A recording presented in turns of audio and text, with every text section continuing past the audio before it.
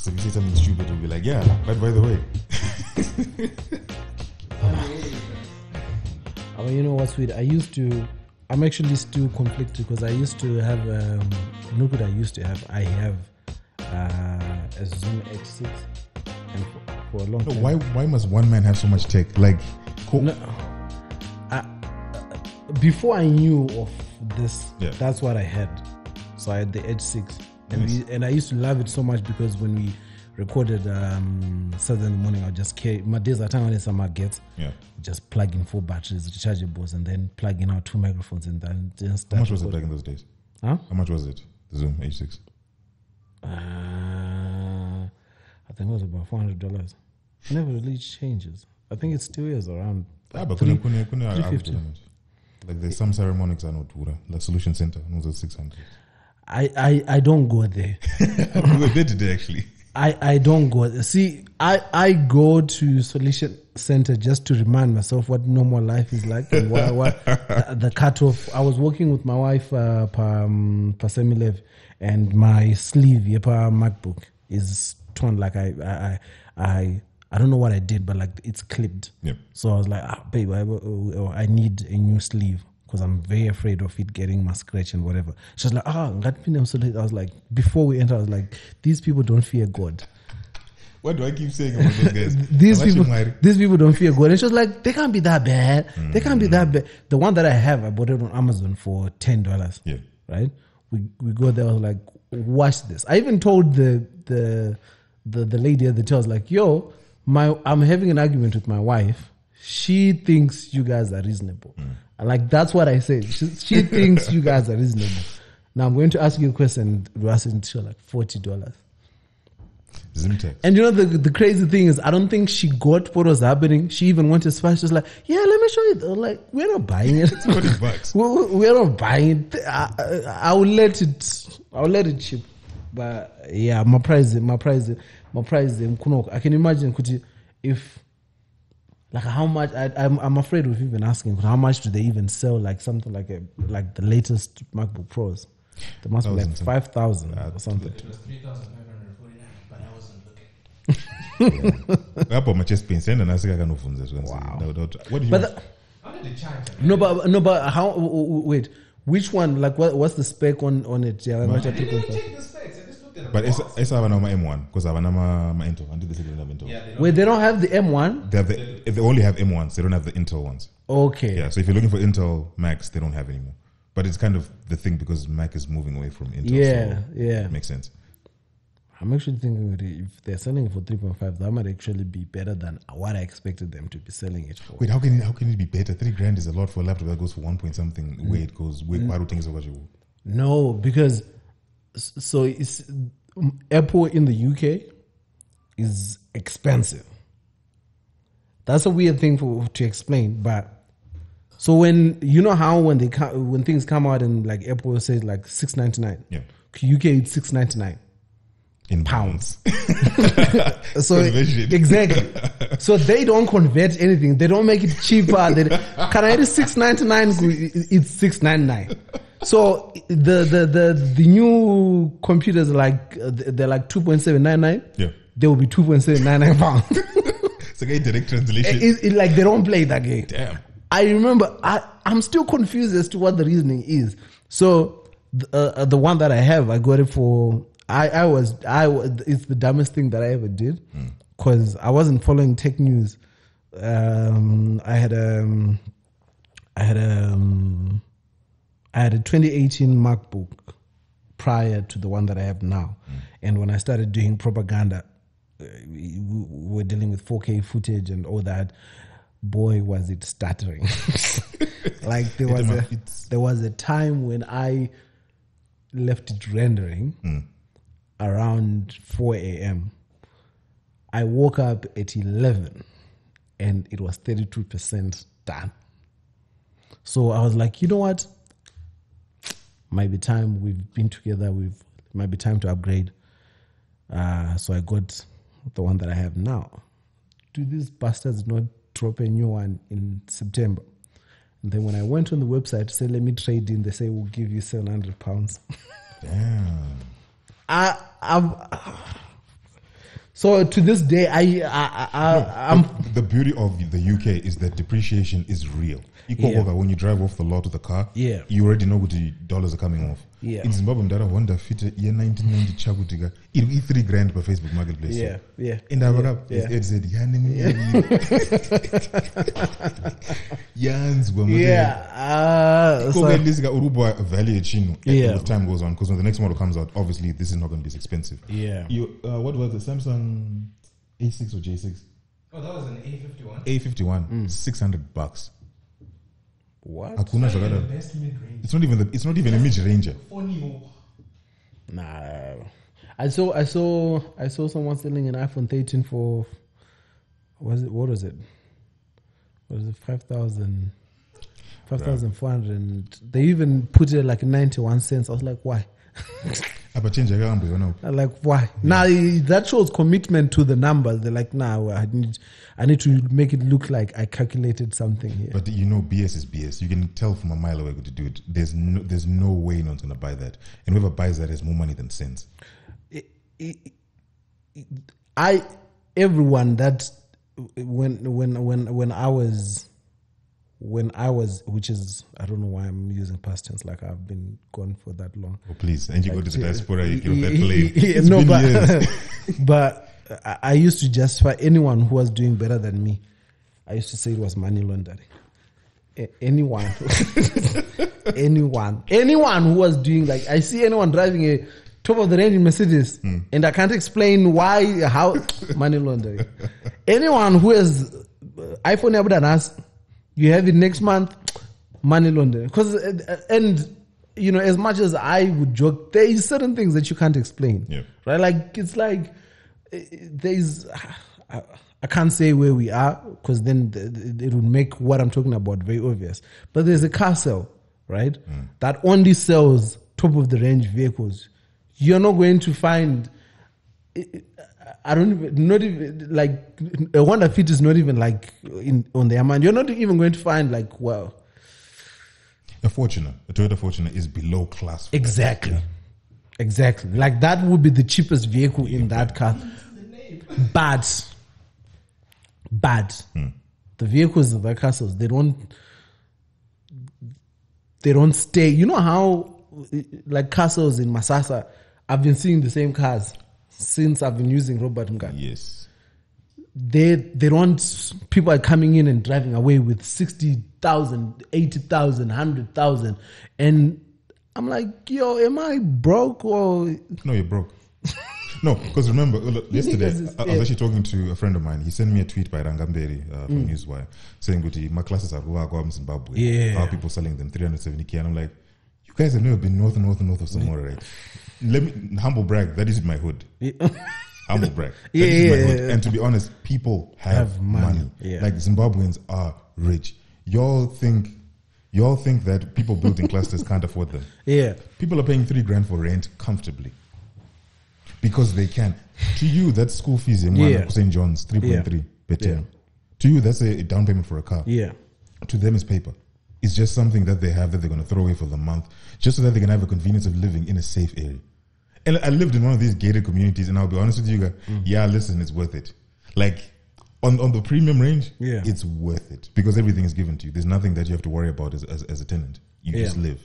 Everything, like, people come mow the lawn, people come sweep, people ask if you're all right. If there's a break-in, there's a panic button in every room.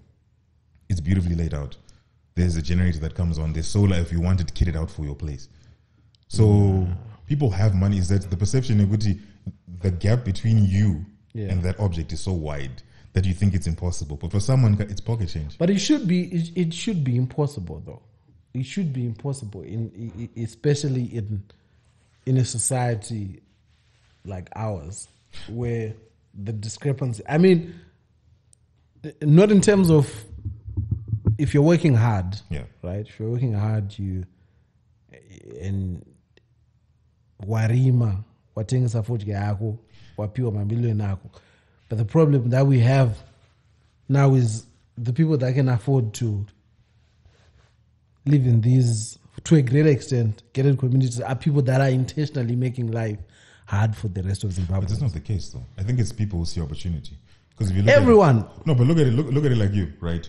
People would never have assumed you're living the life that you live. So, comedian out there in Zimbabwe, classically, that is a career path that has no money. Magitara Abadari is what we were told as kids. Go to university, get your degree, don't become an entertainer. That was the modus operandi. Yeah, but the difference between you and everybody else is that you saw the opportunity that no one else could see. No, but you bring up a brilliant point. First of all, to demystify the whole Magitara Abadari, that's the biggest lie. Obvious. That's the biggest lie. And that is the most disappointing lie, because the reason, I think subconsciously, the reason why I chose to get into entertainment was a combination of several reasons. I remember coming across an article that says Alec Macheso changed his property in January. And I was like, this thing. But my point in that is the whole Magitara Abadari thing. I know it's a jump off from the conversation that we're not even supposed to be having to begin with. Yeah. But we are here now. Magitara Abadari is one of the biggest lies that has been said in Shona. The reason why I say that is everyone that we've looked up to, from young to our parents to Ningrini, all of them, not all of them, a good 80% have been entertainment in some shape or form. And the reason why they were being looked up to is because they were doing well. The conversation that people need to have, or that we should be having, it's not so much with Magitara Abadari, but Badra Kwachu doesn't lead to, like, there is no, financial literacy, there is no sustainability, there is no, but that's a very boring conversation. It's not though. Yeah. It's very boring. It's not boring. Because look at it like this. It's very sad, bro. No, it is. Because remember the Bunda Boy story? Yeah. Like when I watched that. Yeah. And I saw Sungura Classics on Twitter. Yeah. They did a thread about it. Yeah. My goodness. They had a house in London. Everything was going for them until things just went pear-shaped. That's what I'm saying. Like, that's the kind of money that, if people know better, it sustains generations, right? It's the kind of money that can build a whole industry. Like, based off the success of Bundu Boys, that should have brought Universal, that should have brought Sony to say, okay, let's go get another Bundu Boys from these guys, right? It leads to the fact Chekuti Kunoku, just across the river in South Africa. There is Sony, there is Universal, there is all these guys. Kunok, there is Atina. Kana Chief Sport Chago doesn't have my contracts. Andua. Is it Anwana? Anagrama Records, Vana ZMC, all their catalogs, they're struggling to sell them. They're struggling to sell the premises right now. Varukto Matengesa. That kind of thing, you wouldn't know where the problem should be. Because that conversation is not being had, it leads to people just saying, Hama Gitara Badar. But that's not true. Look at the money that Japreza has now. Japreza might be an easy example. Okay. Look at Tuku. Yeah. Tuku built an art center. But Tuku's model to music was a lot different because No, but I'm just looking on a superficial level of saying he's a Zimbabwean artist that did very well. Yeah. But the problem now, because there is no industry to speak of, there is a danger that Pakare Paya might die. Yeah. Because he died. Which is the issue with everything that we've had. Kuti, as soon as somebody dies, that person goes with their ideas. As soon as this building, as soon as the visionary who came up with whatever, things start, the hardwood floors start getting, we don't have people that are following. But I think that's a continuity problem that previous African generations have had with younger generations. Is that trust with the handover of not just power but responsibility. Yeah. So power comes later. It's responsibility to trust your kids when they're 16, 17 with enough responsibility to know that they will take over comfortably what you're doing. So when things die, like what almost happened to the Chimbetu Empire, the Dembo Empire, those things disappeared. Exactly. I mean, the music of it, these things, he should have gotten the rights to his music. They should have been they're on some streaming services. But I mean, the continuity of it was never handed down properly to the next, not to hand it down, but to be like, at some point while I'm alive, you'll be responsible for what I'm doing. Which brings us to politics. So, ladies and gentlemen, We're like midway in the conversation. Yeah, but I'm but- Valentine Mwamba, editor at Techzim. I'm joined by King Kandoro, comedian, content creator, creative director at Madorofia FM. He's just a man about town. He's in Zim and decided that he wanted Don't to... say that. Don't say, What don't it? tell me. Titipa Zoom. Titipa Zoom. Don't say, I'm here. Aripo. Yeah, Ndiripo. Aripo. Ndiripo. So he not graciously, we accommodated him when he wanted the podcast. Achema, guys. I needed exposure. Needed some exposure. So if you missed it, he was on his tour, the Prodigal Son tour, Bulawayo, Harare. I'm even embarrassed to call it a tour because it was just 2 dates. No, but it's the two important yeah, cities. it was. Everything else, Kumusha. I said it. I didn't say it.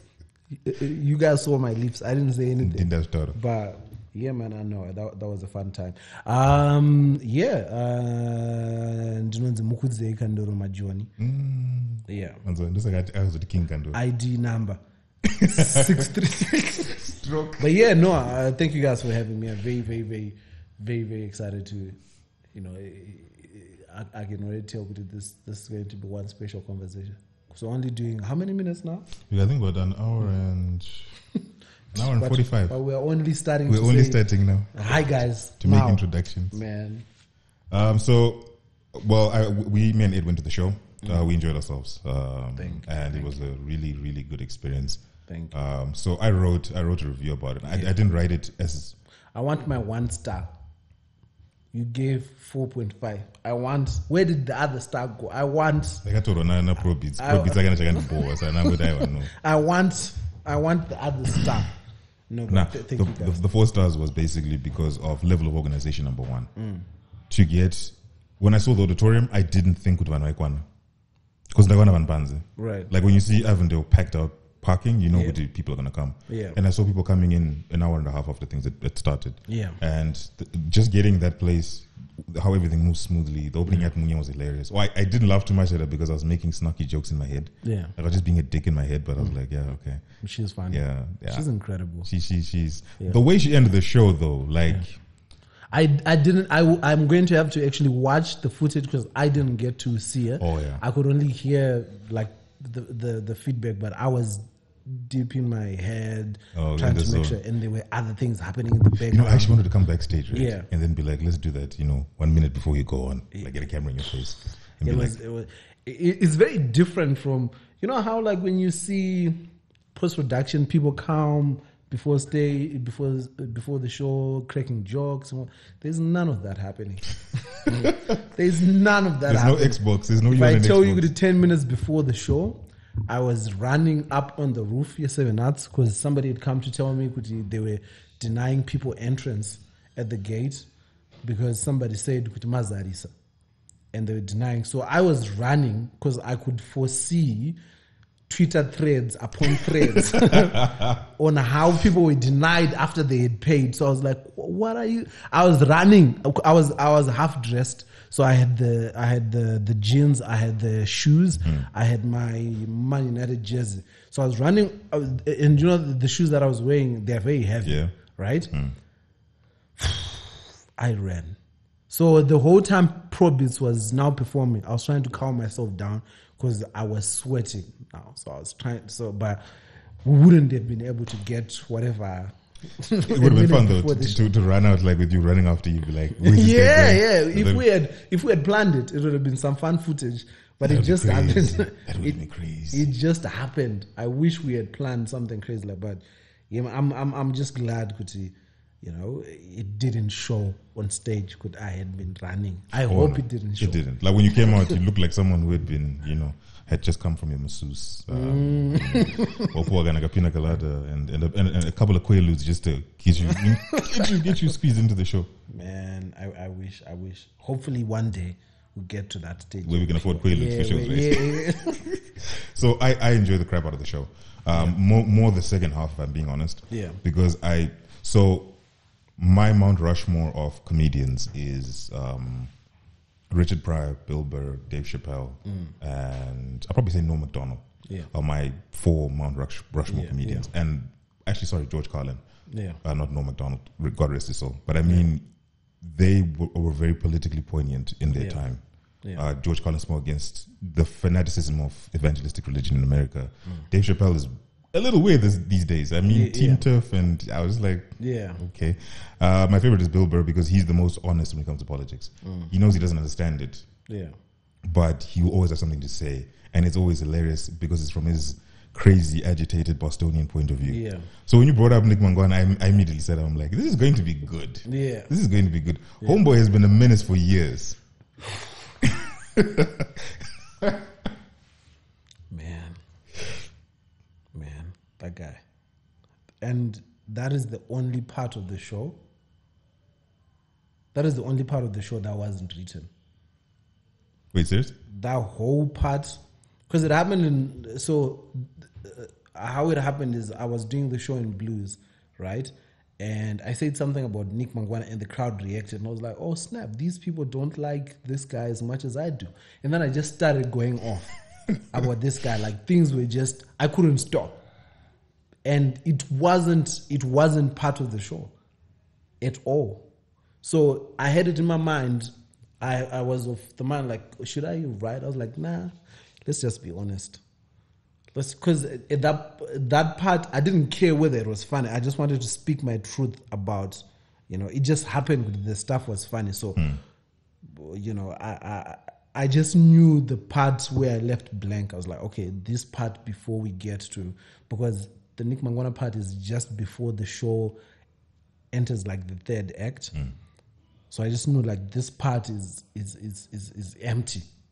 It just says Nick Mangwana. So we'll deal with it when we get there. And he's been a menace, man. Yeah. He's really gone out of his way. It's almost like he wants to, like, in terms of notoriety, catch up with things that people were doing from 1980. Because I don't get it. I honestly don't get it. But yeah, he's what I like to call, I mean, I wouldn't say no disrespect because as information secretary, your job is to disseminate information. But the manner with which you do it causes so much panic and friction. So people remember e-passports, right? We remember the night in July when he said mobile money was suspended. Now, I want you to understand, this was my second month at Techzim. Yeah. I see it on Twitter and everyone in the group, what the hell? Yeah. Because for so many businesses and so many people, mobile money has become a way of life. Not for so many. It's the only way. It's the only way of life. It's the only way. No one is existing on cash. Really. Yeah, so here's my thing. Here's my problem with Nick. And I get don't beat the messenger because unfortunately sometimes he's just a person who delivers the message. But I mean, doesn't he go back to his homies and like, guys, timelines. I think I was on because But you see, that's I thought that as well, right? And you almost want to give him reprieve over you're just the messenger. But then I realized, no, he's not just the messenger, right? Because even when you are the messenger, right, you communicate things in a way that will let people know that I'm just the messenger. Yeah. You see the way that he structures information. He takes pride in the confusion that comes out of, like, he's taking pride. Yeah. Like you've seen people that have been sent to communicate bad, you do it sheepishly. You almost don't want to do it, right? Yeah. Whether it's Munawazo communicator, news, go tell say, you beat around the bush, because it's bad news. You don't do it. Like, look at the way that he communicated the whole look at the way he communicated the whole quarantine situation. Yeah. Right? When you're just the messenger, Nick Mangwana sent out that announcement before the president did. Right? Then what was the point of the president even communicating the thing? Because we've already been told what he will be communicating. Like, if you are the guy that wants to be the messenger, you let the president communicate. Yeah. And then you come and placate the audience because there's going to be confusion still. So we were confused twice in one night. Because Nick Mangwana came and said, people are going to have to quarantine regardless of their PCR test being negative. Right? If you're coming from ABC, for 10 days and you're going to announce. So people are confused, like, what? So what's the point of a PCR test? What's the point of being vaccinated? And where are these vaccine centers? When does this start? Is this starting immediately? Is this, right? This is around 4 p.m., 5 p.m. At 8 p.m., the president, via press conference, communicates the same thing word for word. So what is the point? It doesn't explain anything. It doesn't it doesn't have new information. And for the next 10 days, there's no explanation as to the questions that these people are now asking. Okay, so what do you mean? How much is the PCR test at the airport? Okay, so where am I going? How do I... Bro, the amount of people that cancelled flights, the amount of people that missed seeing their loved ones who were probably on their deathbeds, people that they hadn't seen in over 2 years, in over 18 months, because they couldn't afford. It wasn't a financial thing. I remember him saying, oh, if you can afford to come to Zim in December, you can afford booking a hotel. Nick Mangwana, is that the hill that you want to die on? Well, it's the one he's been dying on for a really long time now. Because I don't think he factors in the fact that we as people, look at e-passports. You can't tell Munaga better $300 for an emergency passport. You've only got a year to use it before you have to pay another $200 for another emergency passport. You can't deal with our wallets like that. What's moments they do? Could you know that $300 here might have been a one-time purchase that was necessary because couldn't change the outside, right? Bro. Not could he. And $300 you ain't save it one a whole community, a whole village. My $10 could eat $300. And about it push for that within a year. But what frustrates me more, when I think you touched on it, is no one then answers every query that comes in his mentions. No one comes back and be like, okay, this is this. Here's the price list for this. It's guys like us who now have to start making calls. Yeah. Yo, guys, you know how much the passport is going to cost? What is this? When the e-passport thing dropped, to be honest, most people didn't know what an e-passport was. That's the thing. People thought it was a digital passport. That's the thing. Like people thought it was a PDF. Like a literal digital passport. And then I remember when I was in uni, and I used to see, that thing on the bottom of the digital passports. Yeah. With my friends who lived in the EU. So they didn't even need to carry passports. They carry their IDs to cross borders, except from Ukraine, because Ukraine had your passport. But I'm not being Schengen area where you just roam around. So they showed me the passport and then told me what the e-passport was, like what it is. It's just a passport with a chip, with just a backup for your information, so it's harder to think. So the way thing is, when I looked at the stats and I was looking at the people opening, this is one of those articles that I wrote and left because it was from experience. You've seen this crap, right? This is what it is for those who are asking what it is. God, the way you see people, I'm like, wait, y'all serious did not know what this was? But you see, that's the thing where it's not so much that people didn't know, the communication. But you haven't given people an opportunity to react in a way. So it's kind of like, even if you were to say, if you were to come here and say, Hachabumzi Magets. Effectively, even if it's for climate purposes, and you're saying if the reasoning is we are going to be promoting solar energy, we're going to be green chakadaro. If you communicate it in a way that can only allow reactionary, people are going to start panicking. It's not. It's crazy, man. And it's weird that articles written by other people, second-hand information, is more useful than the primary source. Why not communicate what that is? What did that video of the e-passport have anything to do with anything? Because he's taking pride in causing that panic.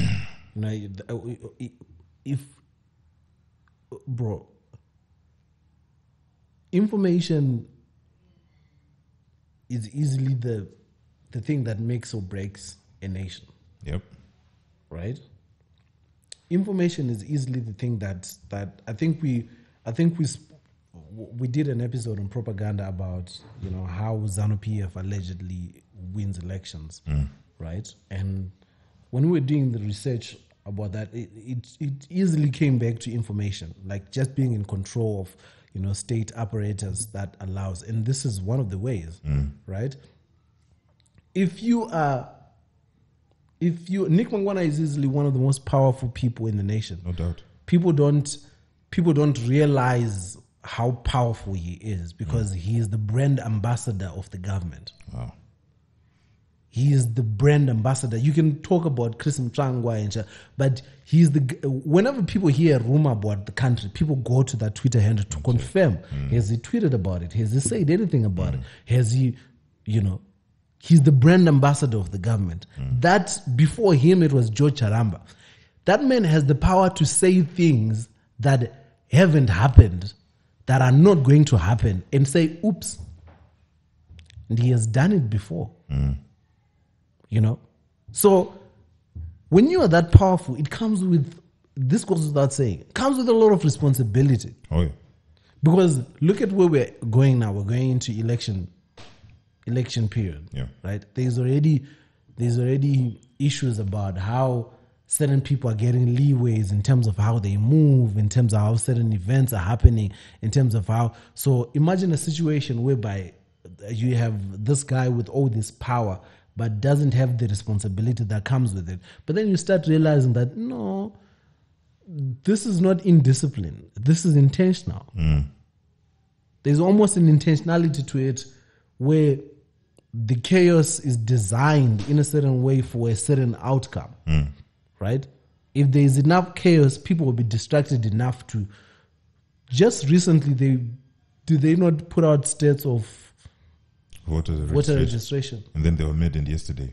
It's 2003, 900 and something. I'm like, 2000 doesn't gloss over the fact that it's inaccessible.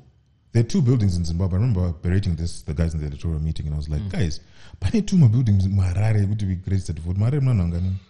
6 million people to 2 buildings to register to vote. Okay, my satellite programs are as well. But why not, number one, just have something like online voter registration? I know it's a little bit beyond the point, but why not have things like that? But you see, that information is communicated to do what? Chaos. And then you're Buddha, and then it's a joke, and then it distracts. So much is happening in the undertone, we don't get with if you remember the tweet where he actually shared the voter registration with the men and women and stuff. I might be paraphrasing. No, I'm not good. I am paraphrasing, but it was to the effect of, with all the noise that you guys have been making about voter registration, these are the numbers of voter registration. And then here's the thing that I don't know whether they realize or not, but you're the Minister of Information for the government. Why are you celebrating that there's poor voter registration? Why are you celebrating that there is poor voter? Why? Do you see what that is communicating? Yeah, it's like you don't want it to happen. You don't want that. Why are you that was the whole thing. Like, why is this should be worrying to you, Zimbabweans? Why are you not registering? Because if you've been communicating to people that you guys have been doing work, if you guys have been saying that you've been working as hard, you've been fixing A, B, C, D, why are you celebrating that people are not registering to vote? Like, why is that a thing? It should be concerning because your electorate is going away. Your base is going away. So you need more people to file in. You know what? Yeah. I think there's one thing I always tell myself when I talk about people in power. You never truly understand what it's like to be in the halls of power. There are things that change you. Professor Mtuli Nube, for example. I don't know this verbatim, but that man, when he came in, spoke in a different manner. He spoke like from another world. Like the way he was talking about cryptocurrencies and this and that. And then he came and then he followed the company line. And there are so many things we don't know and we can't appreciate and we don't know the gravity of. Because remember, every single administration gets legacies from the previous one. So it might be, in essence, difficult to weed out. Some of these things might be, I'm going to say this generously, might even annoy them. But it might be the course of things in which they can't alter. But with Nick Mangwana, it's different. It's like, he's been waiting for this. Like, this is his moment. Even Twili, I wouldn't give him that much leeway. Because I have, about people,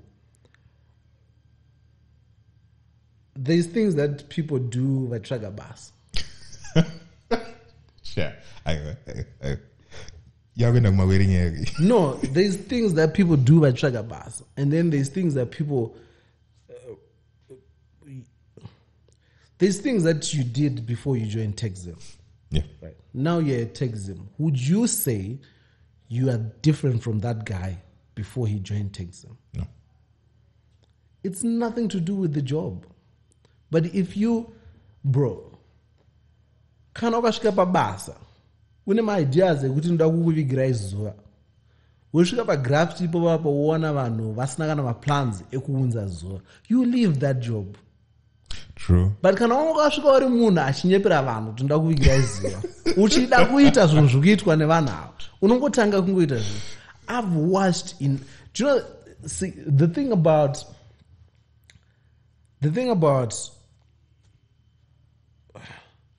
so when I left school, right, to come to do comedy, there are things that I promised myself I would never make fun of. And that was, I told myself, because I was coming from a place where, you know, everything is taken seriously. Like I was studying law, right? So before I even decided that I want to do this drastic turn, I realized, being funny is the one thing that I'm undeniably good at. Yeah. I was doing all this research about the kind of comedy that I enjoyed, the kind of, you know, what I wanted. Oh, can I do this? And I realized, I was like, let me just make some guiding principles that I can kind of use. Because I was also looking at, you know, what was happening in Zim. This is 2015.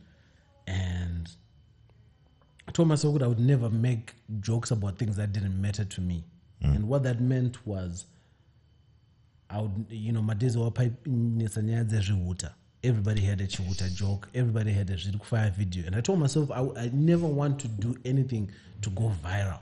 Something goes viral, that would be an accidental result of something being really funny or being stupid. But I don't want to make viral stuff. I want to make stuff that resonate. If it's with one person, I want to speak that. So I started intentionally looking for people that would enable me in that way.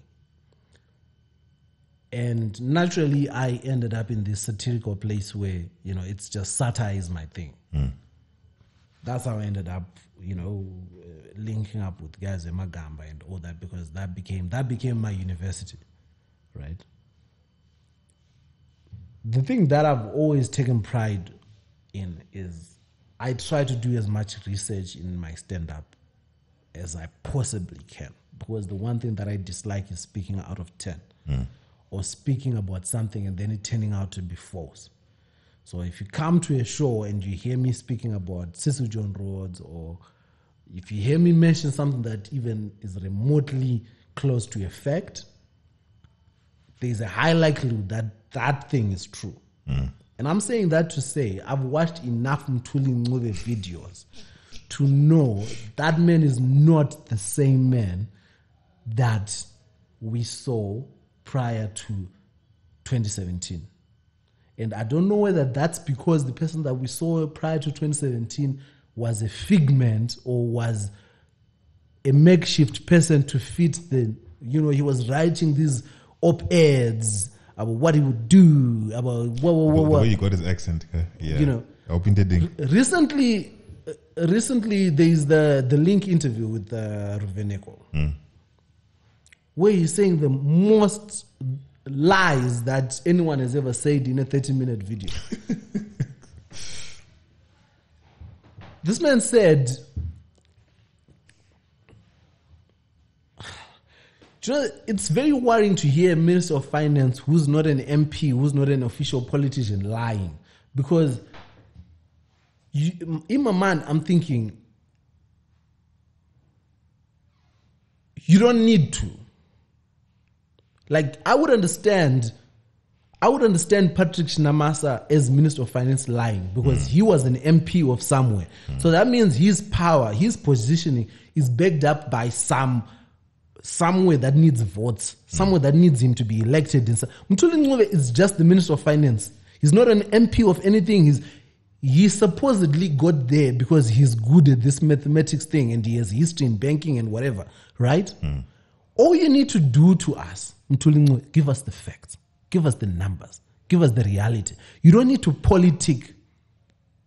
You're not a politician. You are not a politician. You are a scholar.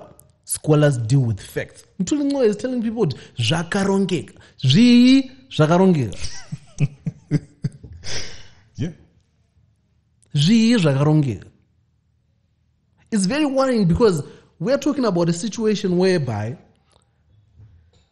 we're in the middle of a pandemic. Civil servants, pensions, people are getting my $81. My pensions. No, but it's the way Zimbabwe has been. So for a very long time, and I think that those are the legacies we get from administration to administration.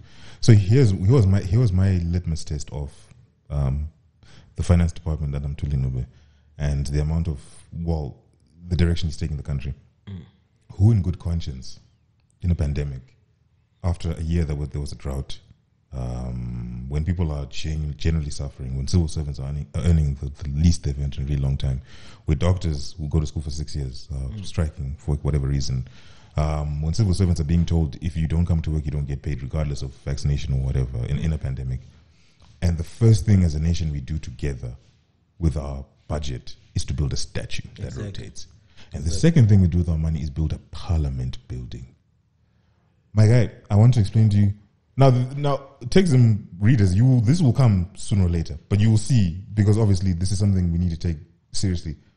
I don't mind building structures. Yeah. Where and the statue and the parliament building are not going to generate revenue. No. They are vanity projects. You don't invest money in vanity projects. Zvaitodhura mari kuita maitos eSouth Africa kana ekuuk ekuti munenge muchingokrosa muchiita chinji. Bro. But ukaona, when we're now taking resources that should be going to road rehabilitation, to the civil service, to paying the civil service, then I'm like, no. When I heard that Zvakarunga, I was like, no. You might not want to but it was real. Sege Road and all that. That was brilliant. Sege Road, King George, most roads are getting done. The Mbudzi overpass, whatnot, it is 7.5 million. I don't know what that's going to cost per meter. But I don't think that is the cost of a structure like that. Maybe it's Zimtax. But the amount of things we could do with the money that we hear being spent on these projects is really confusing. And how, when you're still fighting teachers and telling them, if you don't come to work, no pay. What's going well here? My teacher is actually a personal, because my mom is a teacher. And I see,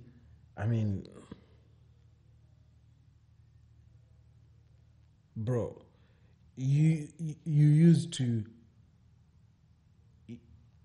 see, like, I've seen the difference between the level of effort that my mom puts in her teaching, because I've been old enough to remember from when she was in teaching school, and like how I won't get into specifics. So I don't want to get my mom into trouble, but like she doesn't care now. Like she doesn't care, and she really loves teaching. But she's been battered enough that the passion is out of her now. She goes because she's contractually obligated to go to. But just on the surface level, we're talking about a workforce that doesn't recognize the concept of leave days. Not on a financial, because it's very easy to talk about Matichas Kubadar. But let's talk about the work conditions. We're talking about, I don't remember the last time that my mother took leave from her work. And if you actually mention to someone with my teacher and leave, it sounds ridiculous to someone, because someone will tell you, my teacher, but that's not, that's everyone. Yeah. So everyone should be resting. But a teacher should be able to say, tell me, and then a month leave. So not a zika this is where do ask who are going to either this is for that term or for that ningrin. Do you know how ridiculous that is? Police officers kuti anzi mpurisa atora leave. Like it's they can't even, not even on the ministry level, they can't even fathom, because every day they go to work, there's a probability of $10.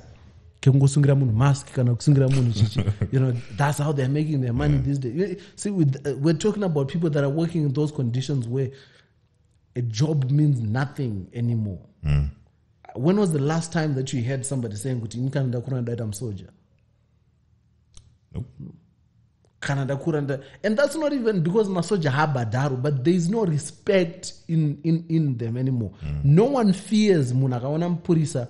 No one fears ndaona ngonjo. It's on a disrespect level that this person is underpaid. You know that a situation might arise here, but not because of anything that I've done, but just because there is no deity in green. Ukaona ness akapfeka those white ningrini. Those people used to look cool. Ona akapfeka ma white chekadaro. I remember because my father was a policeman, right? So you grew up knowing just like armed forces, like specifics in terms of like kumasoja kuna Air Force ningrini. We used to compete over that. England doesn't have Air Force, doesn't have ningrini. I knew of people that went to study law and then came kuchipurisa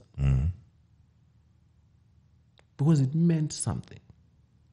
We are, I don't know, maybe we're already there, but we've entered the space where things, somebody said something to me. We did this episode of propaganda about human resources and jobs, and someone left a comment. I don't remember whether they left a comment or they sent me a message privately, but they said something to the effect of how, tinokura tichinzi education is the key to success, and then you grow up in Zim to realize that it really doesn't mean anything. You're going to be unemployed, and the people who atakakura tichinzi don't be vachaita marombe are the people that vatrukuti chimdara chibaba. Do you know how confusing that is? Do you know how confusing that is? Kuti iwewe wakasveta bhuku rako unochipfuura munhu pazimpos pepe anoona kukutema $100 afutseke. Do you know how confusing that is? Yeah. Because then what do you tell your child? Yeah. What do you tell your child? Because I always say because everything that our parents did is rooted in security, right? Everything that we do, we're trying to provide security for the oncoming generation. But when you don't know what brings you security, what do you do? No, I think that's that. Now I have a grudge against the boomers or the boomers to say, Guti, I think the world they grew up in is even under Rhodesia. I'm not saying it was good. Yeah. I'm saying it was good. The transition from Rhodesia to Zimbabwe, there was still that safety net where financial institutions worked. Where you get a loan, black or white, for a home. Yeah. Most of the guys who made their money who were old built their things when Zimbabwe was still Zimbabwe. Yeah. When we aren't the basket case we are now. What I blame them for is not seeing the transition of things are changing rapidly. Degrees, people got degrees. I was in Form 1 in 2004. People I knew who finished up a 6 when got degrees, cousins, friends, and all that, came back and you could see the worry on their face. And it made them like, no, but you've got the greatest security blanket ever. And they're like, it's not that easy. Because it's now me having to find and convince someone I've got a job. This is where a friend of mine told me, he's like, a degree, you're not old enough yet, it was in Form 1. You're going to get to 16 years old and you're going to get your driver's license. That little blue paper you get, that certificate of competency, that's your degree. It means you're barely good enough to do the job, or you just know enough to be passable. You're not yet at a level where they can actually pay you properly to do the job because they're going to have to retrain you. The boomers never saw that the world was going to come to a point where people like me, zero journalist training, will be talking to King Kandoro 1.5 years later after starting. They don't know that people who were not developers, who did not go to do com science, who did it on YouTube, are one of the most highest paid people in the industry. Yeah. They could never conceive of a world where the traditions they grew up in would be broken.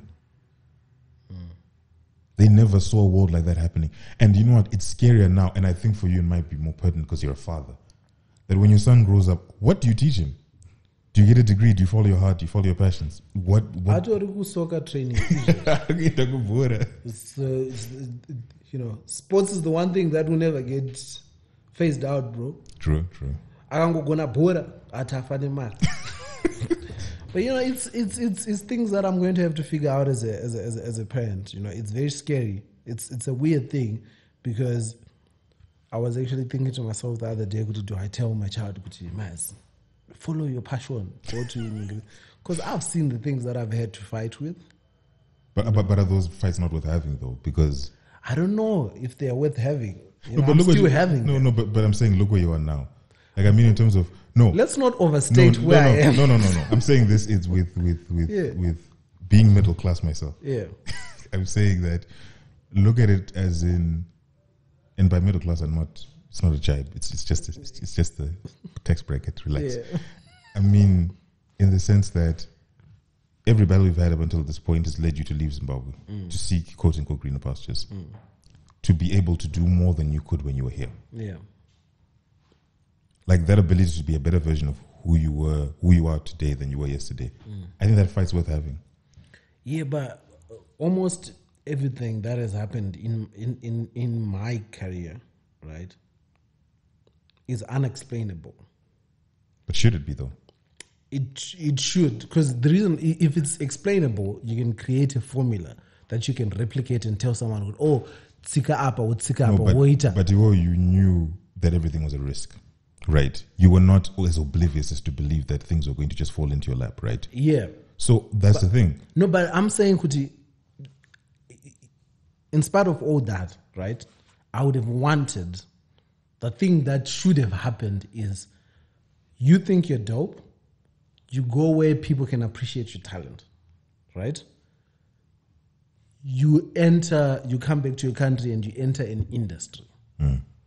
Bro, I was setting up shows in my first year of doing comedy because I realized that no one was going to come and give me shows. That's ridiculous. No one should be doing that. Like, I was setting up shows and inviting other comedians 6 months after starting doing comedy. Like, we were standing up, going begging restaurant owners, Travel Plaza, Shezandi, Chakadaro. When there was a buzz, we were not getting paid for any of this. Those are things that you shouldn't do, because if you're worrying about setting up a show, when are you getting the time to write the jokes? You know, those are things that I'm saying, Kuti. It almost happens. Ndimwari ake anozoplana kuti mageta yutangu what. But one guy who did it. I'm talking about a situation whereby there is actually a form. Like, if you decide to do comedy in South Africa, right, you're going to see the comedy club guys and saying, "Yo, I think I'm funny." They'll give you an open mic slot for at least 6 months, a year, where they're trying you out. It's different comedy stages. That's what should happen. You're supposed to try yourself out. Not good within 6 months. Do you know what that does? Setting up a comedy show. Now you're having fights with guys that have been doing comedy because they're telling you, instead young, like, come on. You know, those are the things that you, and then within a year you meet most of the things that I can explain them because I said, no, you know, I'm good at comedy, right? But what about the next guy? Who probably won't get, because maybe Nini, I'm industrial. I never took no for, but what about the next guy that doesn't have it in him to fight with the restaurant owners about such and such? Bro, we were doing shows at this comedy venue, Pampasna Mic. All we had was a mic stand. I still have the picture where there's no nothing. We're just speaking to the audience. Sometimes it's two people. Sometimes those are the things that are. It's heartbreaking on a different level, performing at a show that you organize that at two people. You know, those are the things that can make you quit and leave. But you know, when there's a formula, you can kind of like, oh, okay. But every formula has been known to be, because the game of life has no constants. It's not like science. The science has constants, where these things, until we prove otherwise, they will forever be at this constant. The game of life is different. There are ways in which you can be successful depending on your guile, your determination, and your verve. But you can never leave a formula. Like Paul Scholes, for example, had no business being as good as he was at football, being a ginger. There was a story about how Sir Alex Ferguson went to see him. I don't know who was sitting next to him. Was it Nicky Butt or something? Was like, no, look at that little ginger kid or whatever. And Scholes apparently scored a spectacular goal, and then he became, was then included when he was going to be cut or something like that. Again, this is just the story as I remember it. But there is never so much of what you do for yourself relies on other people. So you can never really say there's a formula, because the kindness in the world you're in right now is a big factor, especially if you're trying to make it into digital content creation. If you don't have people around you who give you a conducive enough environment to succeed, it's going to be difficult. Yeah, but in Zimbabwe, it's just... To Zimbabwe, because there's no industry set up, there's no infrastructure, there are no bare bones. So where do you go to rent a studio space? Now, if you go online, all you find is MMX. MMX's prices will kill you. They will destroy your life. Like, those solutions center my content creators. You're like, who's paying for this stuff? So if there's no, again, I think that's what those lessons should be the formula. To be like, I'm going to start an events and promotions company specifically for comedians. These are the lessons I've learned as a comedian coming up. I'd rather you guys not do the same thing and just pull the resources from what we're doing. So, for example, even Techzim. It's one dude who started it a while back, and it's got a bunch of people in it now. And we're each learning from each other. Whoever came before is leaving the lessons they learned, and it's becoming better. The rigging is getting a lot better. So I think that's the things. I think if your son said be a comedian, have a. It's like Jay-Z's kid becoming a musician. I hope he does, man. I hope my child is fun. Becomes an actor, like a thespian, because he's going to be in England. So, Nah, I don't know. What I know is that at least, I mean, he's already won the fight of like, he's British. I grew up in a police camp. If we're comparing. Yeah, he does not know struggle. Yeah, he hopefully will never know the struggle that I had. Could he? He'll have all these options to choose from. Whether he wants to be a footballer, he wants to be an accountant, he wants to be he can choose from Isusu.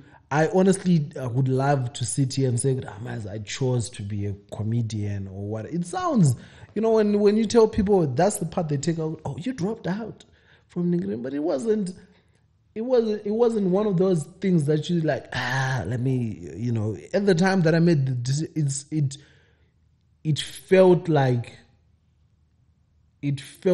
this is the only way that I could continue being me. It felt like this is the only thing that's keeping me alive in terms of, you're very close to a big black dark pit where nothing makes sense. And then there's this glimmer of hope. Okay, because I was reasonably good at school, right? But it got to a time when, like, I was breezing through, A level, because I loved reading and Chagadaro, and I was very talkative. So even high school, all my teachers are like, we're low, literature. Then you get there, and then you get to a point where you have to apply yourself. People are coming to you and saying, I was up until 3 a.m. reading S versus Makwanyani, or I was up, and you're like, the fuck? I was on YouTube. And I would have been on YouTube for real. Like, I was on YouTube looking up, like, getting caught in the rabbit hole because of this rabbit on a free Wi-Fi. You're like, oh shit, this Wi-Fi, what do I... But it came to a time when I had to apply myself, and I just couldn't apply myself. And it wasn't because I wasn't intelligent enough. I am. But it was just good to Yep.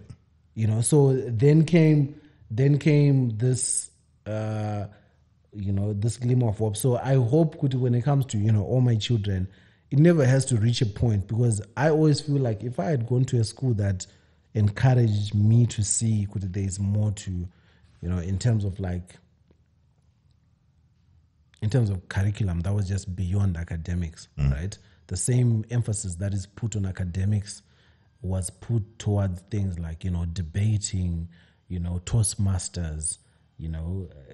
I probably would have seen this earlier, and I probably would have convinced, but then I rationalize it and think, maybe those experiences are necessary.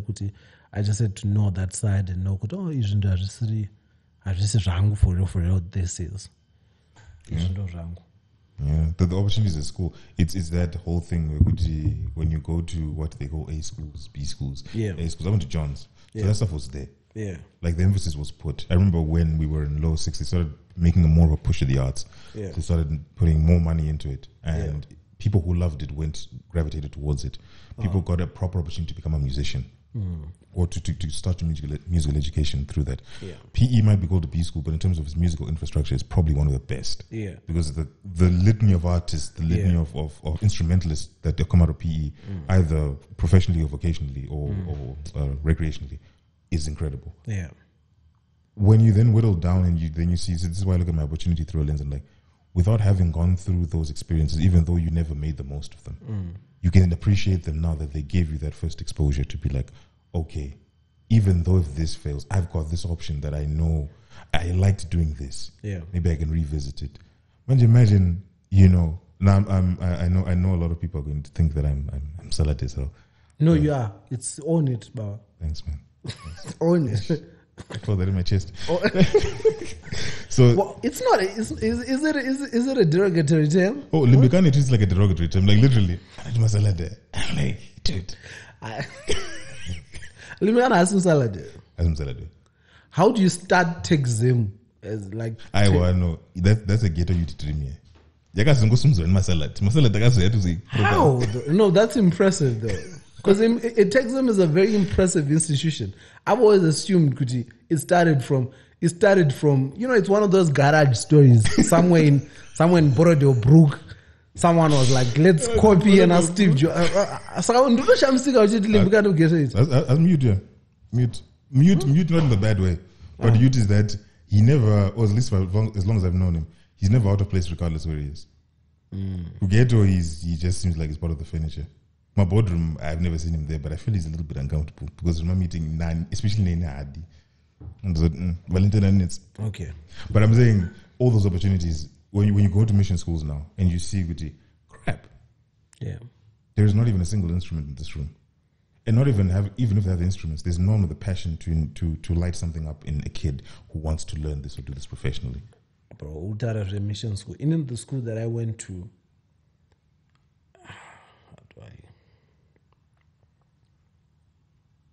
how do I describe this to you in a way that might be? In the school that I went to there were sections of the school, angasna fence.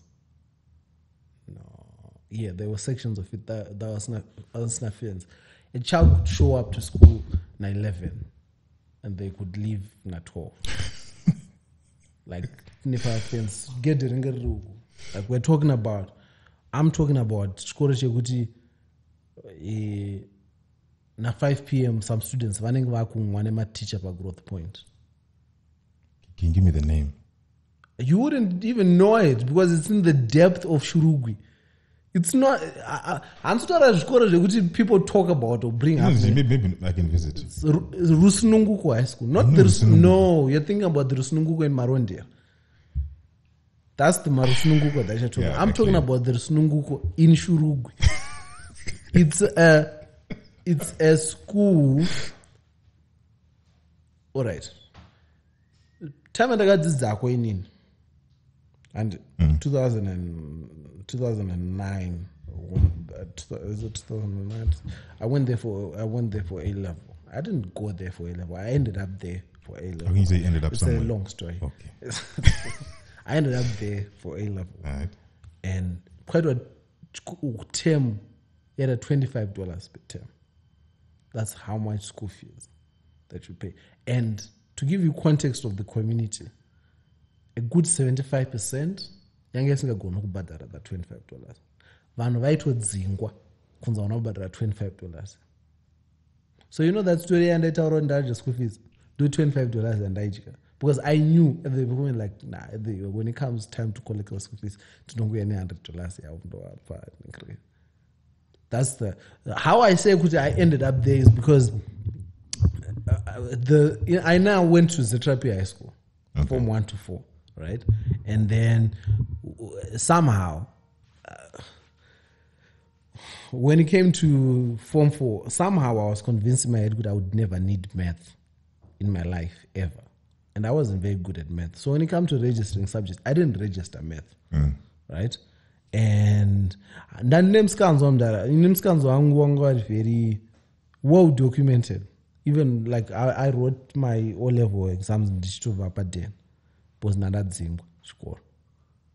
Another long story. It's not one nigga. Yeah. But, so, you know, no one had high hopes for my A-level results. But it turns out I passed all my subjects except for maths and the SIPO.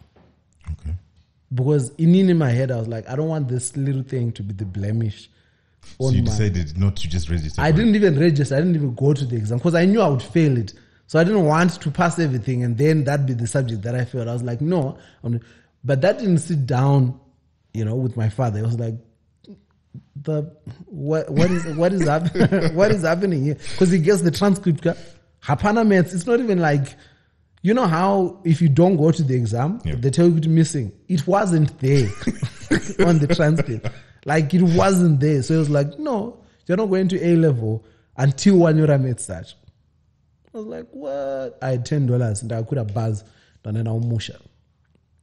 And I enrolled myself at that school because ndo musha kwedu. So I went in a transcript. The level of ingenuity. It wasn't even ingenuity. You see, that's the thing. It wasn't, when I was talking about my life is a series of happy mistakes, happy coincidences. I got chance at $10 and $5 kusvika kugweru. But it's no method to the madness, because in retrospect. No, not even in retrospect. Yeah. Panic changed who guided it. I'm going to wig. So I enrolled myself kumusha. That's how I ended up at Sunungu guys, because it was like kumusha kwedu panapa and then kuchikoro kwashina is like town.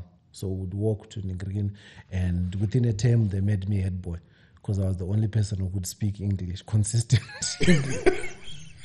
That's how the school ended up having a fence because I was like, yo, I was building. It's actually quite ridiculous. Like I was doing fundraising projects, there's a fence around the school. I was putting. It's actually quite ridiculous because Shurugwi is a mining town, right? Everyone in Shurugwi is a scary person. Yeah. Because part-time, we're talking about people that are not Zokorodza. So you're having like 24-olds, my form 4. And so here I was, this smart-ass Harare child. You didn't get it, but can musha. That's the ridiculous. So I was going around saying, no, but I'm class in a single file, in a chi-chi-chi-chi, in a... Yo, the niggas hated me. So wait, you were the Mutuli of Shurugwi? I was, but I was, but I was to my credit, I was in character the whole time. Because if you go to Shurugwi right now, my A-level results, that's how I ended up at Rhodes, because I did so well. Rusnungu High School, they gave me a scholarship to go to Rhodes. Your life has been one big fleece.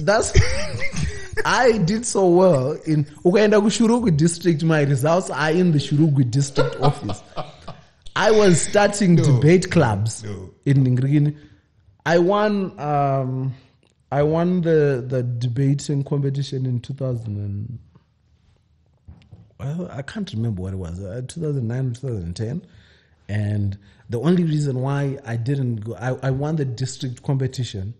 And the only reason why I didn't go to, I don't know what comes after district. Is it province? The only reason why I didn't go to that thing is because on the same day, there's some guy who saw me at that debate and said, yo, we want to have you come host. It was this children's thing that was being done by, is it UNICEF? I don't remember. One of these Kumusha NGOs that come and say to talk by Ningrini. So they came and pushed me. I remember fielding calls and that.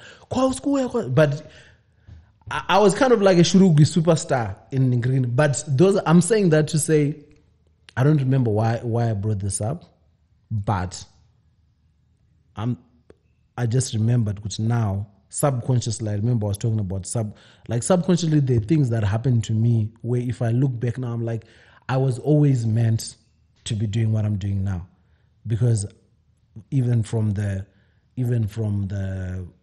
my time as a head boy, or from my time doing debate, or from my time, if I tell you that even when I was at Trape High School, I was never in the debate team. I thought it was the most boring thing ever because the kids that were doing debate were APT, blah, blah, blah. I went to Blackstone for primary school. I don't want to be part of I don't want to be part of these. So I never participated in it because it sounded very classist. Yeah. But look at me doing debate in Shurugwi. And now, because now you are fighting. I was competing with kids from like Pakame High School, Tongogara. What's that? There's CJR in Ninkrikini, in Gweru. Like those Ninkrikini. It was also a point of pride now because it earned me street cred back in Shurugwi because they were like, nah, we give him a pass because he's doing certain, like I had kind of like, it's very weird saying, but I kind of like the hood pass in Shurugwi because I wasn't the same because zvekutaura chirungu izvozvizvi or zvekunzi handa kuverenga kana kuti zvekuti ndiye anoziva kana computer kushurugwi kwangu my computer when Bob was walking around achipa zvikoro computer 1010 it was one of those schools that had been given and for a very long time computer yanga asingashandi because no one really, they would never hire a computer teacher and whatever. They would have a teacher and my computers teach computers. We're talking about schools, right? Hot sitting. Mama, you are learning in a classroom. It's such a pedwa roofing. You're sitting in a certain part of Ningri. I think for some time we were in a storage closet that was meant to be something that had no windows. But we were having the time. I was having the time of my life. And I think those years were so formative to how I see things now because I think even in my stand-up, it allows me to see things from as many perspectives as I can because I've lived different lives, so to say.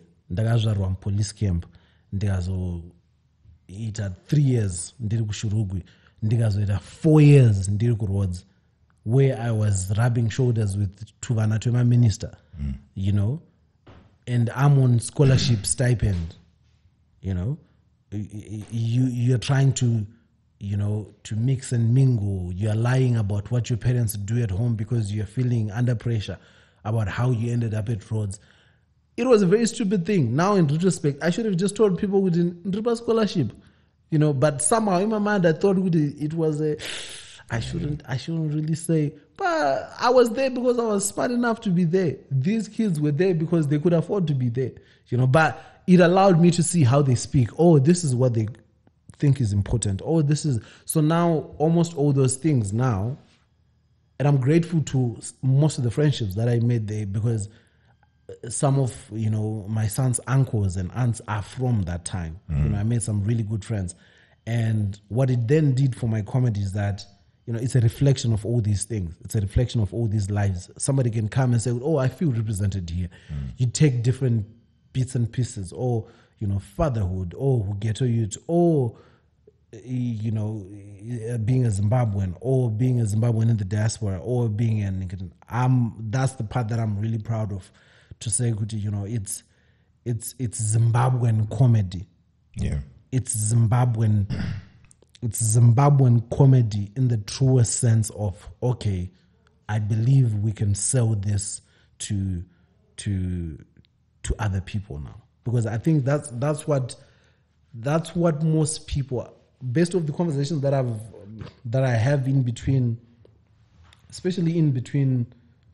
Conspiracy Theories, my first special, and Prodigal Son now is. I remember prior to doing that special, somebody was like in the months leading up to it. There's a friend of mine, they're a friend now. They were like, yo, I think it was prior to me doing shows in Blawayo. They're like, yo, will you be able to perform in Blawayo? I was like, what do you mean? They're like, oh, most of your jokes sound like Harare jokes. And for a moment, it stuck between bothering me and not understanding what they meant. But you're not from Harare, so how are you getting them? But I got what they were asking. And I realized that it's something that I had intentionally been doing. That, when we get into the arts, most people, there is a danger of wanting to impress a lot of people all at once. And I think that's where most of us fail. When I started, even now, I've always been of the belief, 5 people that believe in you to the extent that they can speak about you in your absence and say, Kandoro Shurugwi, are greater than 20,000 people on Twitter saying, yo, it's just fortunate that I have both, Humble brag. No, but I get what you're saying. Yeah. Is that communities in the world right now, and it's something I've been trying to tell every young content creator, are not built by transient and fleeting audiences. They're built by those 10 diehards who did never let go. Yep. Talk about every YouTube channel, talk about every sensation that blew up in the world. It's a community that was able to influence other people to appreciate Exactly. it. Every community is now an inside joke that everyone wants to be part of. Exactly. So you've got to build in that way. And that's a really healthy way of looking at it. Yep. Because there are a lot of international content creators who are making a lot of money, have a lot of influence, and have now become more liberal with how they do things simply because, like you said, those 5 people were like, this guy's the guy. For a very long time, I was afraid of going viral.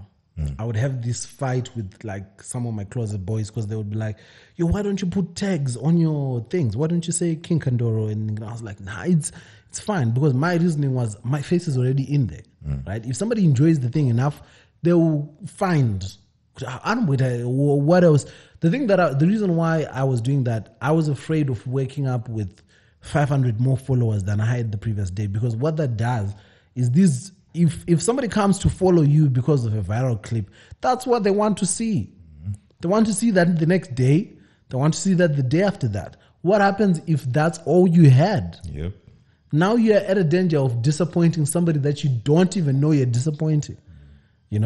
There is now this pressure. So I wanted to grow at a pace that was comfortable to me. But I realized that the downside to that, what it did for my career, is that, man, there's very few people that get as much disrespect as I do. Because I never used to do like interviews, or because I was always like, I would let the work do the talking. But people don't care. People, I think we live at a time, during a time where if you don't say what you're doing, and if you don't say it as often, very few people, like beyond your community, will know or even care. That's how we end up with a list here. People will say top 10 comedian, and you will see my TT on that list. And you will see, and you're like, how is my TT a comedian? How is there is so many other lists, but my TT is the only person that I can disrespect at this particular point. You think it's not previous? No, I've never met her, but my thing is, I know that I don't think she even calls herself a comedian. The reason why I say that is because when somebody is a comedian, there's intentionality to what they do. There's intentionality to the content that they're putting out. It might not look that... Madam Boss is a comedian. There can be arguments about how funny the stuff is, but she is a comedian, right? The skits that she put out are comedic in nature. They make a lot of people laugh, right? When somebody does something that is construed as funny to certain people, that's not necessarily comedy. Barack Obama said things that are funny at certain points. Our president says things that are funny. Are these people comedians? The thing that hurts me now, the thing that hurts our industry is when now, bro, I know a lot of I know a lot of young comedians that are working hard, right? That will probably never get the same attention that so and so are getting, right? Because of that person getting that much attention. Because what that does is there's people that might not necessarily identify with comedy or with socialite X, right? Yeah. And then they construe that to be comedy, and then they will say, "Can I real comedy from Zimbabwe?" Do you see what that does? Because that person has 150,000 followers, 100. They've now put a black mark on Zimbabwean comedy, but they're not even a comedian. There's people that will say, there's people that have never come across my stuff because they ruled out Zimbabwean comedy because they came across that being construed as Zimbabwean comedy. They're like, I don't want. There's people that I still come across people that are in the entertainment or that are adjacent to the comedy industry. They'll be like, King Kandoro. And do you know how ridiculous that is? Just the way you said that. They were like, King Kandoro. To your face. Like, serious? You saw that, reps? Because there's a ripple. It's not a ripple effect.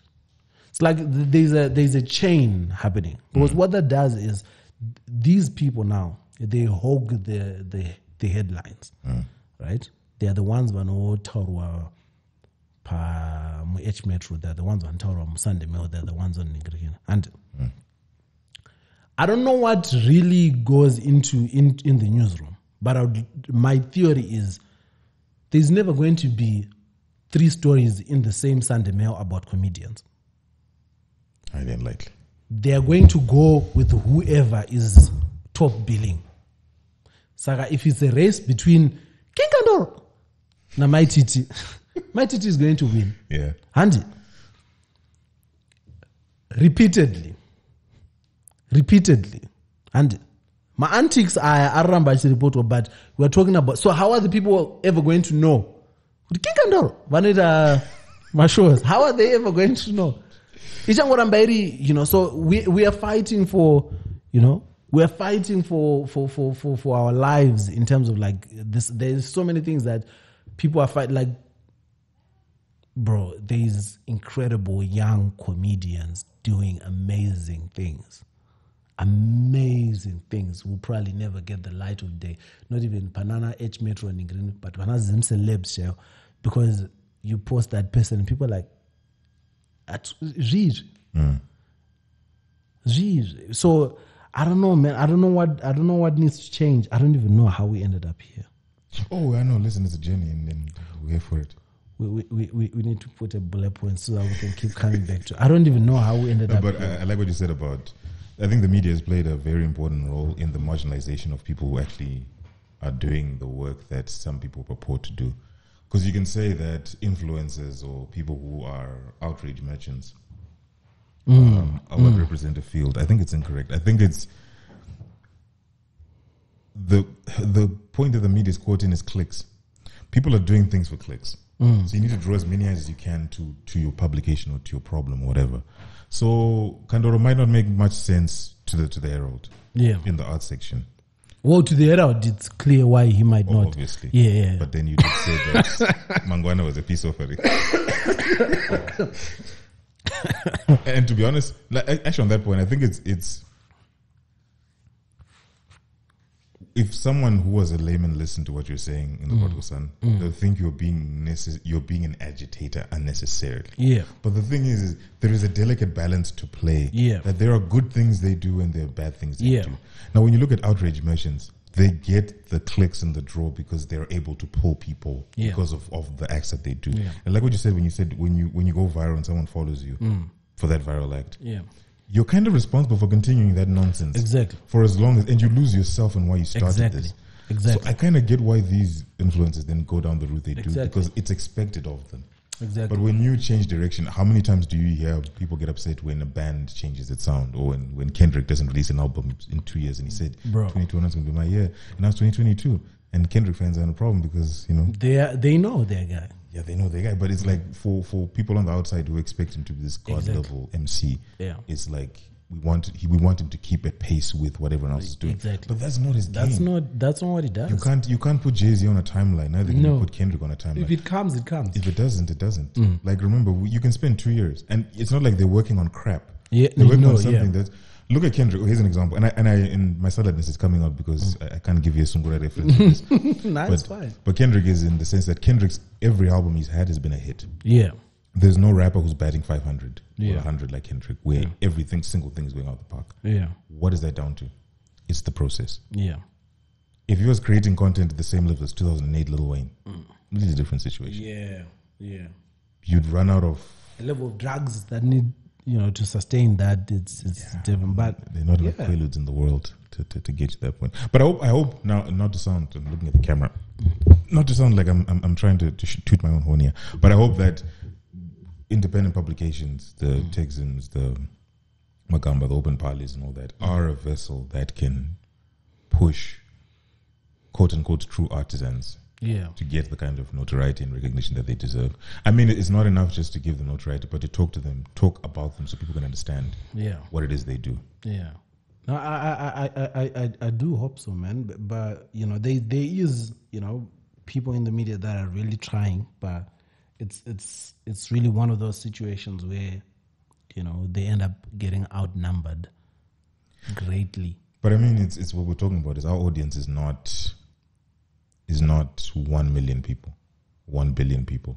The guys who keep coming back, and they keep our lights on. Yeah. And it's like we're showing them something cool that we discovered. Yeah. Like we found we did this thing that's interesting. Yeah. Like we did a podcast about Spider-Man No Way Home.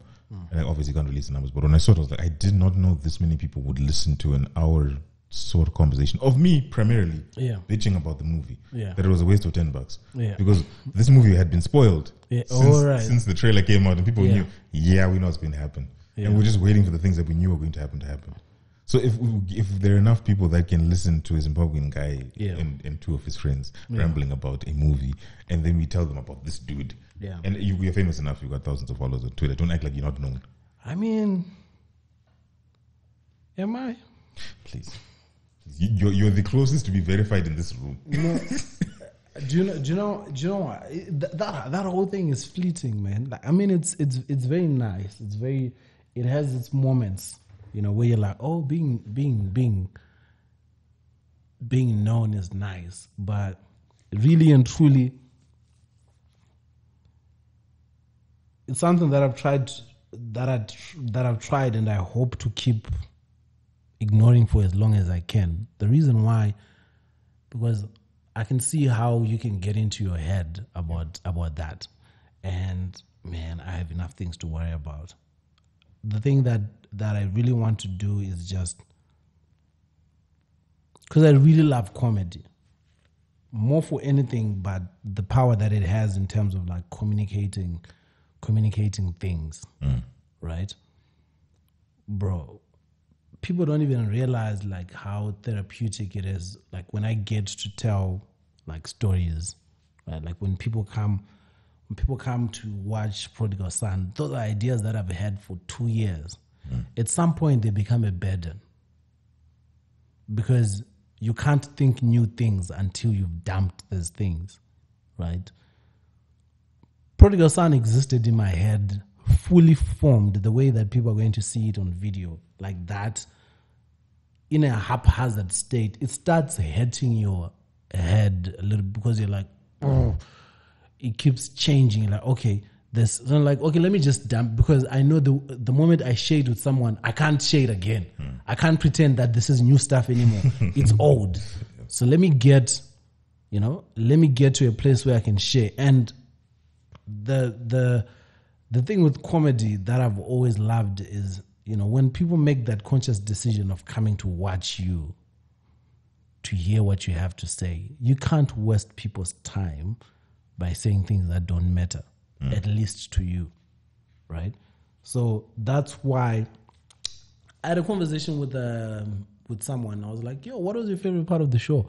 It was like, man, I liked, and then this started going off. I liked the connection with the Prodigal Son. I liked I liked ABCD, I liked what, but I got worried. There was a time when you got serious, and I got worried. Oh, is this guy getting the laughs per minute that he needs? I was like, what? Because I knew what they were saying, but I was like, what? It was just fun. And then it became this very dope conversation where I was explaining to them now that, can I swear here? Of course. Yeah, I'm not going to swear now. I'm now You very conscious. Yeah. The only difference was putting that E. Yeah. Next the episode. Yeah.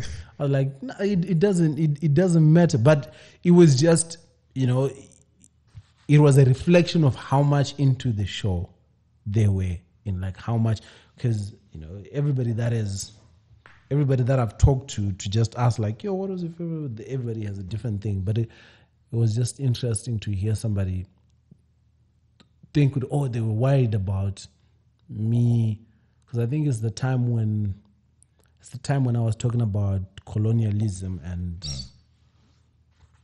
racism, mathematics, and stuff, and because I remember I was watching the edit I didn't hear it on the day, but somebody shouted "Wakwanza Chokwadi" or something like that. I heard it in the edit. I was like, so they even, I was like, I had to explain to them like that whole thing. There's this, I don't know if you've heard this laughs per minute thing. I've never heard that before. So in comedy, there's this almost,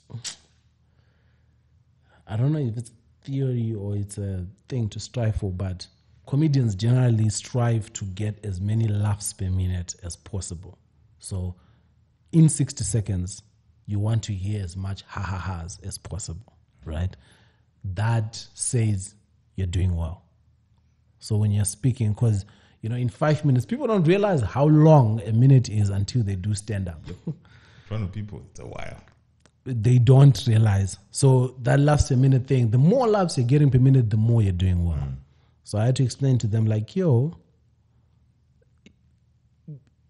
that shit doesn't matter.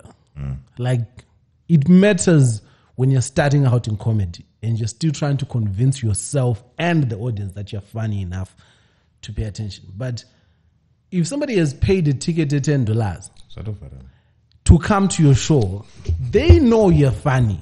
Or even if they haven't watched you, they believe you're worth. I'm saying even if you're not funny, you're not giving them their money back. No, but exactly. But more importantly, when somebody's coming to that kind of show, where you are supposedly doing the show for an hour, it's more about the coherence of the story than the laughs per minute.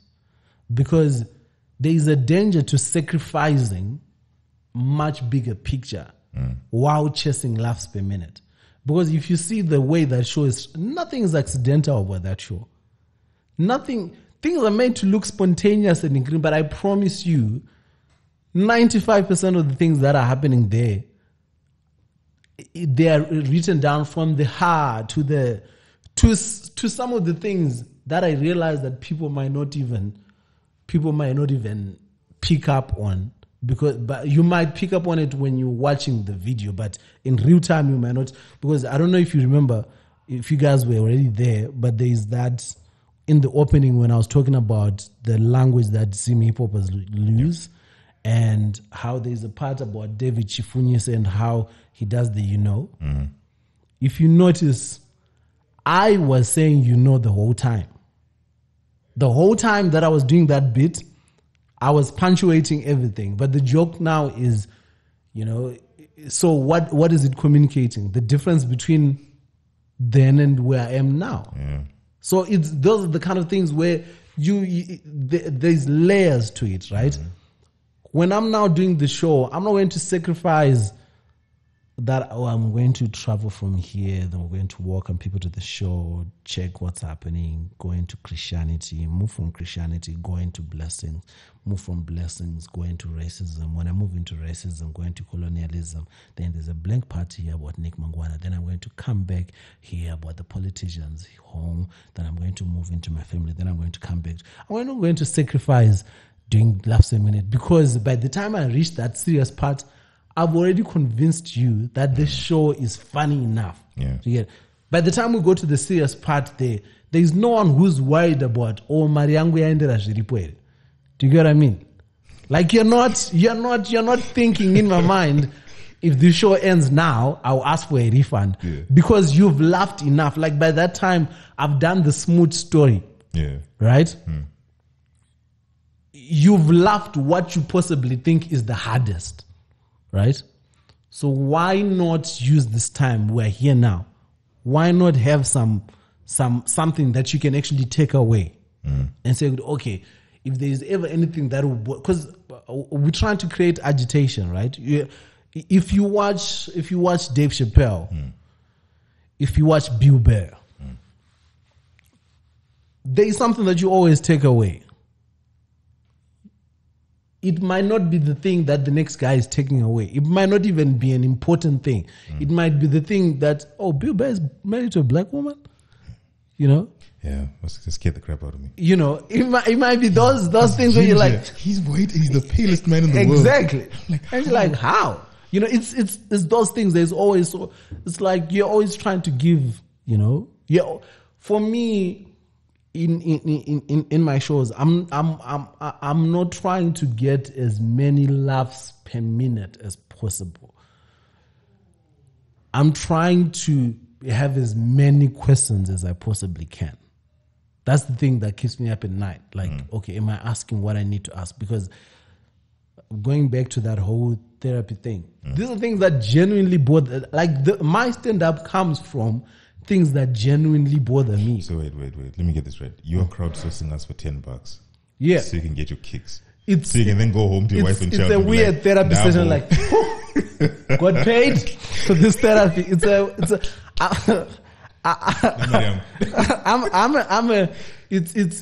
like scam therapy. Proper. So it's one of those things where, like, if you see the bit about, like, you know, the royal family, those are like real questions that I had. I'm like, why is this thing still in existence? And then you're like, I can ask this. So it goes back to that, the importance of comedy thing. You couldn't ask that question anywhere else. You couldn't go Putin roof and say, but why is the royal family still in existence? Yeah, you can only ask that question shrouded in humor because it becomes more palatable now. By the time people realize what you just asked, they are caught up in the awkwardness and in the laughter of, oh shit. But then I'm like, wait a minute. But why? You know, by the time you're talking about like that whole the thing about adultery versus cheating versus politics and but that was a master stroke, though. I actually left that out intentionally for my review. That's where the 1 star went, because I couldn't purposely talk about it. But that is true. Cheating, you see, adultery, Nicholas. Those kind of things where you're like, But it's the old saying that the court jester was the only one who could ever speak the truth in front of the king.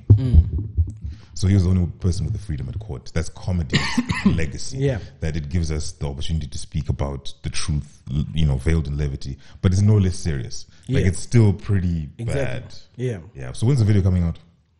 When I've left. Excuse me, what? When I've left. You see, the thing that I've exaggerated is how bold I am. I'm strategically bold. You see, that's what a lot of people mistake this about me. They're like, Kandoro, courageous. No, I'm not. I'm just courageous enough. You see, so you know, I probably release it on my layoff to Ningrikin. Flight they're gonna lay over. No, yeah. I won't tell you. I won't say where the layover is now. No, but there is a layover. Yeah. Is it north or south? You see, I'm it's trying to catch you. But I'll probably list it when I know for certain. I'm not coming back now. But yeah, no. But it's currently being edited now. Right. But yeah, I'm very, very excited to share.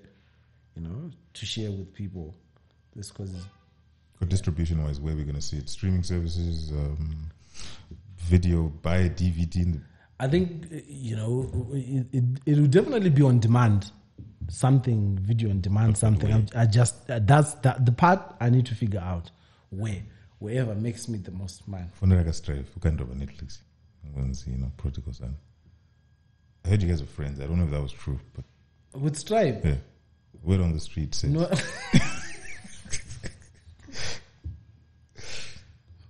Never bought a Netflix yet. Do you know what? I don't know if a relationship with that guy would. I think that relationship with Stripe would be very counterproductive, man.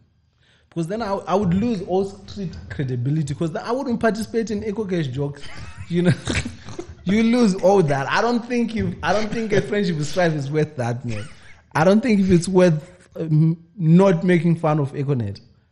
I don't think it's worth that. Because I'm yet to see somebody who said, Strive, I can't be some judge. I can do something. I'm yet to see that person. I don't know what Strive can be some judge. I mean, I'm not under Nyambira here and there, but who else? Who else? You know what? We'll talk after. Who else? You know what? Kandoro, you went like you said you can talk. It's been 1 hour, 40 minutes. Yeah. And we've got 20 minutes until it runs out of juice. Yeah. So thank you very much for joining us. No, I don't even know what we were talking about, but we talked. Yeah, and I I enjoyed this so much. I enjoyed this so much. Man, I feel like I hope no one will be frustrated, watching this. Oh no, listen. Because I mean in terms of there's something that we're doing. We were hopscotching so I hope nobody's frustrated in the sense that they reach a point where they're like, I want to know more about this. Then we take a left turn to so it might be frustrating in that regard. They're like, where's that Shurugwi story? Like, yeah, I guess there's always you can always click away. We're gonna do a part 2 on Zoom, or during my I was layover. going to invite you to my home, but now I'm not going to. If you're happy about Vakomana also knowing where you stay, Jesus Christ.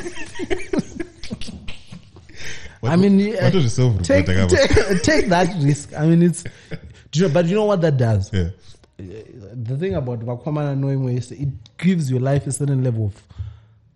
But you've got 24-hour guards. Like, for me, I think it would be really good because I know I'm safe.